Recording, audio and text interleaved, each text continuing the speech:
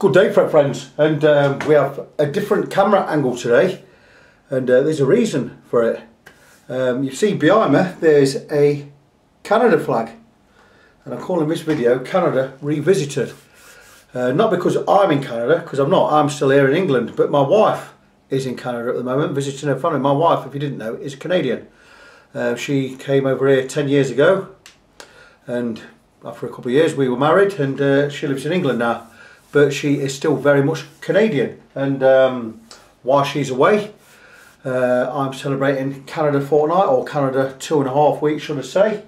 Not just in remembrance of my wife, because it's like she hadn't gone to leave. I mean, she's coming back, obviously, but because my wife is in Canada, I love Canada.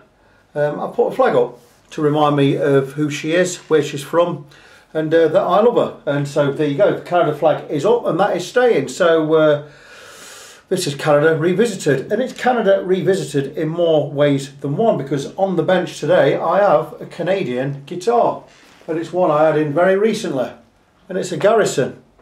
Garrison being a Canadian guitar company that no longer exists, bought out by Fender. Well, we do exist under the Fender moniker. This came in and I gave it a fret level, and it belongs to a brother in Christ, a worship team leader and a great musician in his own right, Mr. James Mills, James Christopher Mills, good friend, love him. And if you remember this guitar, I don't know if you know, I might not mention it on the video, but I dropped it, and not only did it have a fret level when I done it, it also had a neck glue or a neck fix, because I cracked the neck in half. And that's held really well, and I did the fret level, blah blah blah, reground all the frets, got all the guitar set up, took it back to him, didn't charge him for the work I'd done because I broke the guitar, but it was absolutely fine about it. So scars are scars, it's good to show where we come from in the past and all that. Anyway, lo and behold, just to show that I'm not the only idiot on the planet, or I'm not the only daft lad on the planet, James himself has gone and snapped the headstock. Let's have a look there. And it's a clean break, held on by the veneer just about, so hopefully I can get that glued up, blah blah blah blah blah. My brake is next to it, just a little bit lower here, so I'm going to fix it for him. So it is Canada Revisited, but I don't want to break that veneer. That veneer is just about ready for breaking, so what I'm going to do is I'm going to get some glue in there, and I'm going to get clamped up. Now the hardest part of this job is clamping it up, because we're on an angle here, so what I need to do is get this all packed. I want to try and get a clamp on it that way, so I'm going to get a block of wood under there, and I'm going to clamp it right on this heel, this volute bit here. I'm going to get plenty of glue in there, and I'm going to get clamped in. I'm not bothered at all about the cosmetics, and neither is James. He says, look, if it glues and holds and it's playable, that's all that matters. Scars don't matter, but having the guitar working and playing is. So I'm going to crack on with that. I don't think I'm going to really film anything, because the camera's just going to get in the way. I'm going to get it glued up, clamped up, and no matter what excess glue I get squeeze out, get out there, I'm not wiping it off or anything. I'll clean it all off once I'm happy with the fix, and all being well, after that we can, I mean, again, another weak point right under the truss rod slot there is where we need to glue here. You could not get a weaker point on the guitar to have a break, but you know, let's hope we can get a good glue in there. Once that's done, I will come and glue the veneer with some super glue on the top. So let's see how we get on.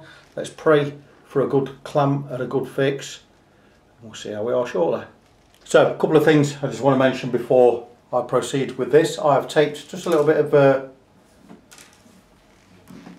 what is it, kitchen towel, blah blah, whatever you call it, around there, just to catch any spill out. I've taped up the back just to stop this flapping about, because it's flapping about that much and it's going to snap across here. Now what I'm going to do is I'm going to completely ignore the state of this veneer at the top there and the finishing, and it's not pretty, and it might not be pretty once I've got it all glued, but the most important thing is to get a good contact between the two surfaces when we glue this back together. When it comes to the top, all I'm going to do is I'm going to tape off right next to where the cracks are. Sorry, just over there. I'm going to tape off right around where the cracks are, and all I'm going to do is I'm going to drop in super glue. and I'm going to make as neat a job as I can. But it is not about getting it neat, it is about getting it structurally sound, just so the guitar again is playable and usable. It's never going to win a beauty pageant, this guitar, not anymore, but I know it's a beautiful sounding guitar. The most important thing about this guitar now is getting it playable and usable again. Regarding any of the areas, the cosmetics of it all, I will tidy up as best I can, but that is not the important thing. So I'm going to get it all clamped. Well, I'm going to get some glue out, I'm going to get it glued, I'm going to get it clamped, I'm going to pray, and let's see where we are in an hour or two.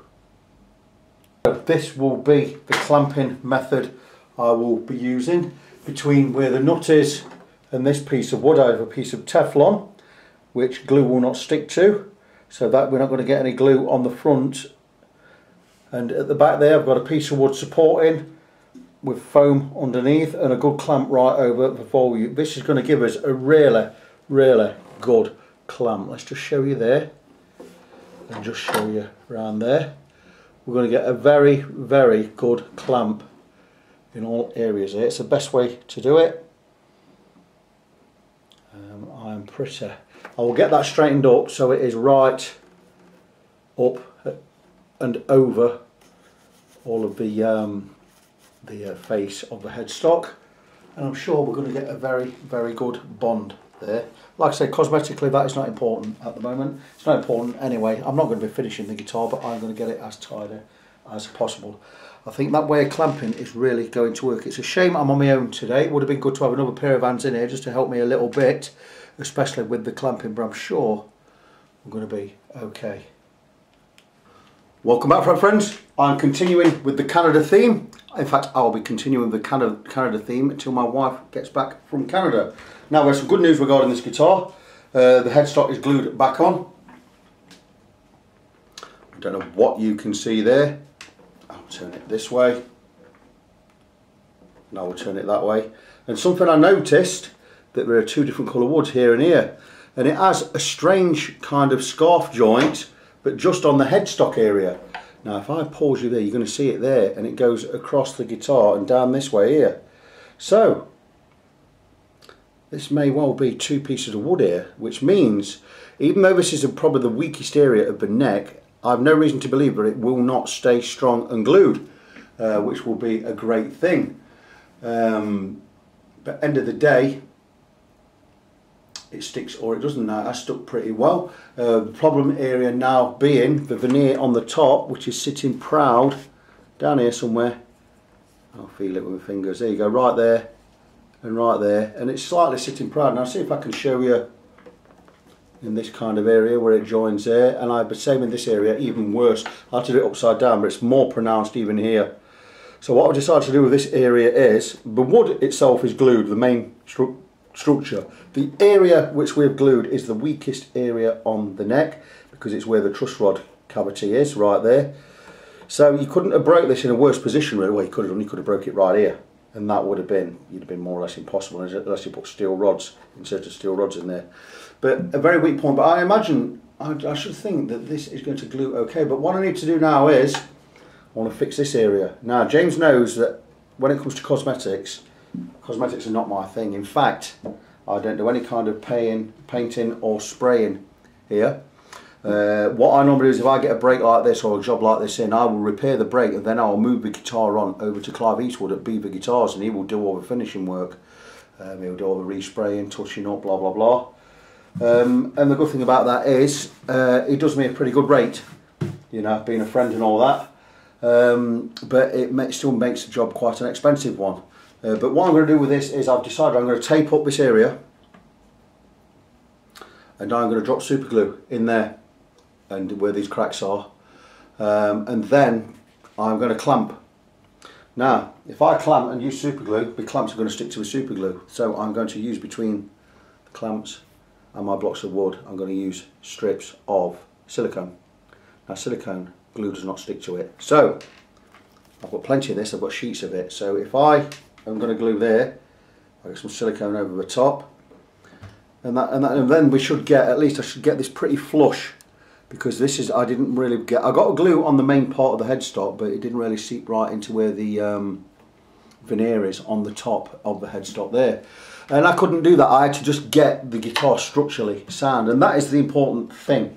It is about the structure and the strength of the structure of the guitar. If we get this guitar functioning again, I know for a fact James is not bothered about cosmetics. This scars, we have scars, and they show us, you know, having a scar shows you you've gone through a rough patch somewhere in your life, so that's fine. That also equates to this guitar.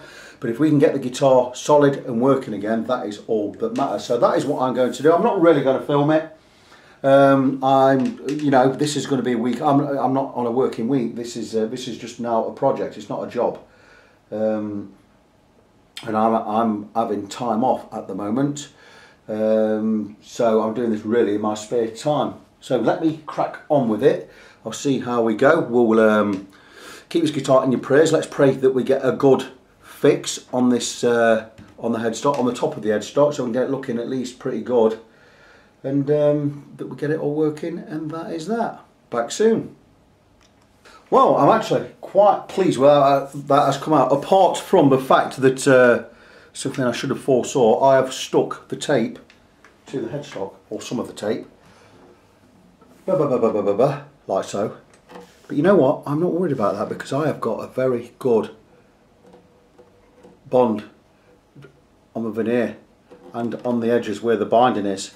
I've got plenty of glue, or plenty of super glue in there, and it's not perfect, and I knew it wouldn't look perfect, but we have got a good bond in there, and I'm really pleased with that. Now what remains for me to do is to soak this in some kind of mild solvent and to go and scrape off this tape, which is exactly what I'm going to do. My scraping technique, I'm going to use a Stanley blade, like so, and I will get some masking tape and put a layer of masking tape over both sides, so I'll just leave an exposed centre bit for scraping, and the masking tape will give me an 1/8 of a millimetre clearance, which means I won't cut into the lacquer, but I will be able to remove the tape. By that, it probably is better just to show you what I'm talking about. Those of you who are in the game know all about this trick. We'll take some masking tape and we'll just tape over that, cutting through like so, and again like so here, and we have now an exposed area, but these areas are not going to touch the guitar, so we're going to scrape using that as it is, and that is going to work. It's going to be a little bit, it's not going to be uber easy, but it's not going to be uber difficult either. But we're going to remove that tape. I will come back, let you see how that went. Like I say, it's not going to be perfect, but structurally the guitar is going to be sound. I do apologise if the camera angle has changed from before. It's very difficult to set a tripod and keep resetting it every time you want to move it, but I want to get the Canada flag in because my wife's Canadian, I love Canada, and we hopefully one day will settle in Canada. In fact, no hopefully about it, we will settle in Canada. So, where are we with this guitar? Well, remarkably, I have put James's strings on there. They're a big fat stupid gauge. I think it's something like 1356s, could be 1254s. I've stretched them in, and I have the guitar strung up to pitch, and I've had it strung up to pitch a while, and it's stayed in tune. It's not gone out of tune, and it plays fine.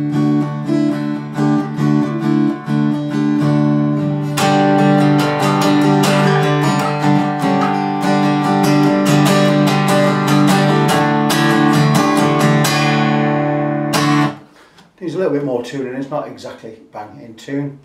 Am I pleased with it? I'm very pleased with it. I know cosmetically it is quite cosmetically challenged. You want to have a quick zoom in on the headstock and around these areas, around these tuners where the veneer cracked, but we have the headstock glued back on. I'll show you this place upside down because I'm not turning the camera around, and we've got a good bond with the glue, and the guitar stays in tune, and it looks like a guitar from more than a foot or so away. You wouldn't know. I can tell the hairline cracks down the headstock, especially on this side. But you can see now, I wasn't going to do anything on the finishing anyway. I could sand that flatter, make it a bit better. Also a bit on here where the veneer does not exactly line up. But the guitar structurally seems sound. We could completely fix this properly. We could sand off the lacquer, refinish this, we could sand it all back down, and we could basically grain fill the whole neck again, then spray it over and you know, make everything invisible. But that would be expensive. It's not something I can do. I could send it over to Clive Eastwood at Beaver Guitars and he could do it.